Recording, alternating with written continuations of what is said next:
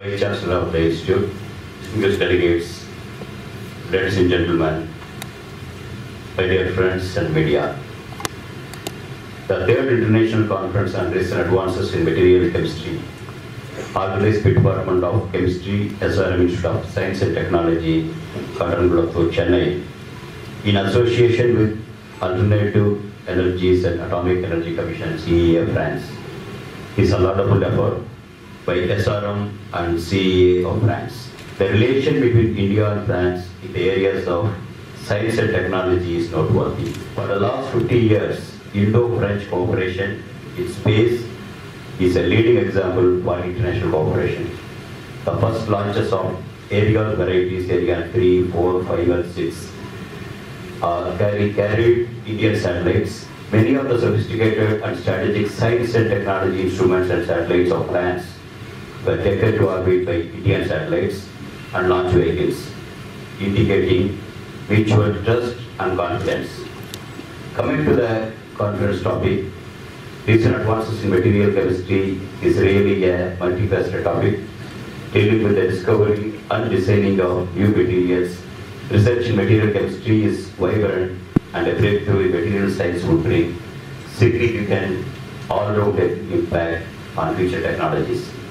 For example, establishment of National Nanotechnology Initiative in India in April 2000 attracted multi-agency research program in nanoscale science and technology.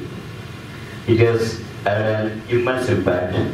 It cemented the importance and promise of nascent emerging field, establishing it immediately as the most exciting area in the whole of the physical sciences. Nanotechnology simultaneously gained an identity, a vision, and a remarkable level of funding through the initiative. It also established a method of funding interdisciplinary science in such a way that the rest of the world would have to try to match for it.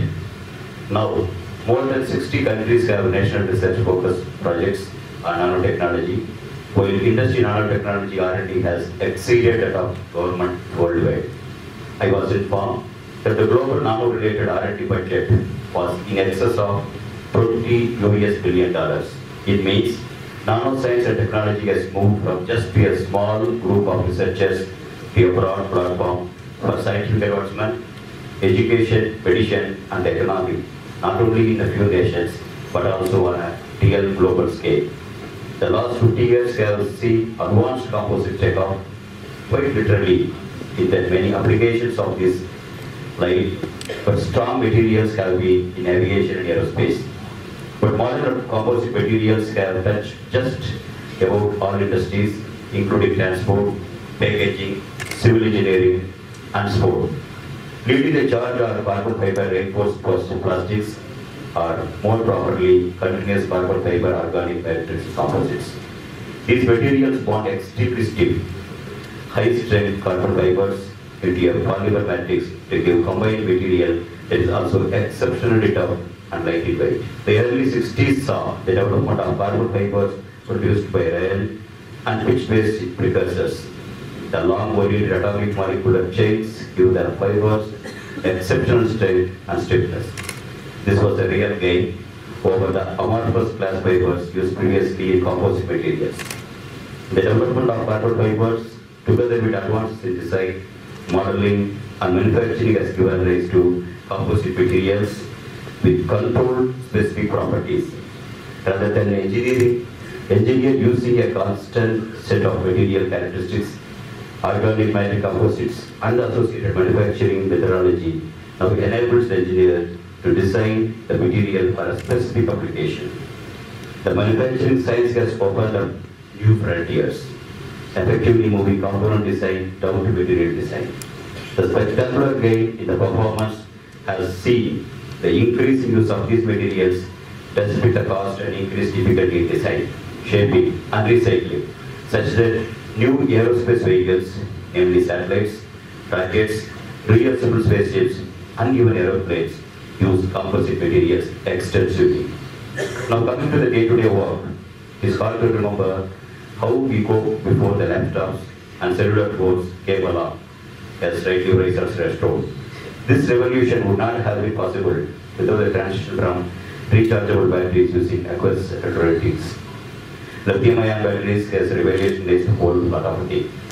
In particular, the cathode needs a lightweight framework structure with a free volume in between to allow a large amount of lithium ions to be inserted and extracted reversibly with high mobility.